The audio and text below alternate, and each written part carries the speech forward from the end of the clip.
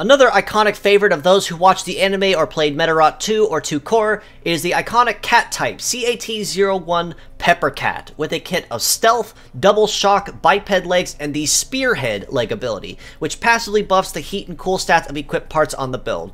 Now, Peppercat, already well present through the anime, is known to be a very speedy, very sneaky attacker more or less, and that is definitely no exception to the case in her in-game kit. Stealth is a support-based skill that renders the user untouchable and untargetable through their next cooldown phase and heat-up phase, so basically their next turn, unless they're already being targeted by an incoming attack. The Stealth also allows Peppercat, or any user in this case that has Stealth, to be able to bypass any shields or anyone that's going to intercept a blow that is in play. So Guard, Guard 500, Perfect Guard, Counter Guard, Mirror Guard, any particular defense-based skill in specific that is being planted on the line and currently active. Stealth allows you to bypass that and target exactly who you wanted to go after without anyone getting in your way.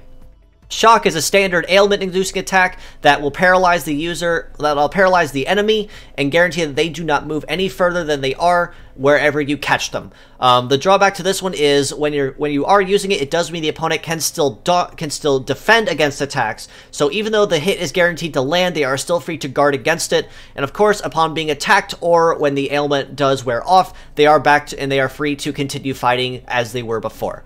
But across the board, Peppercat is very speedy, so if you're looking for a very solid female-based leg, look no further than Peppercat's, as she has a very high natural base speed, and that ability of Spearhead only feeds into that even more so. So if you are this honestly makes putting use of a ailment-based fighter much easier to build and much easier to make use of, helping you guarantee more or less the fact that you're going to outrun most of the enemies on the field, or if not, you're going to come really darn close to doing so. As a pure set score, I would rate Peppercat by herself a relatively solid 6.5 out of 10.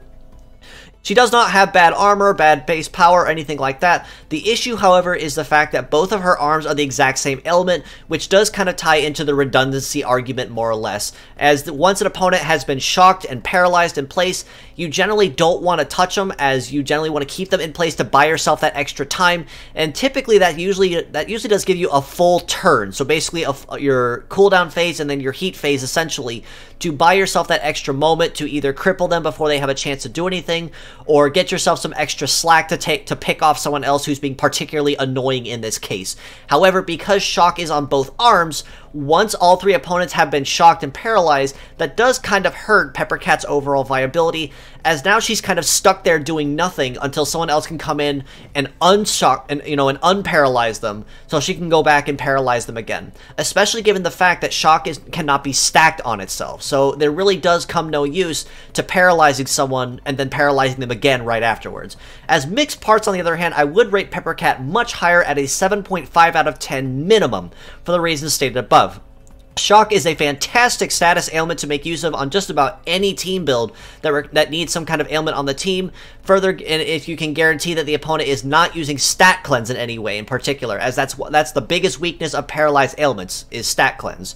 Her legs are very fast, like I mentioned, and she does have relatively solid armor across the board in addition. And on top of that, stealth also is very good to make use of too, especially if you want to make your ailment fighter particularly sneaky in this case, to guarantee that if a defender is going to get in your way, you're at least going to guarantee at the minimum that whoever you're going to target also has to suffer with you.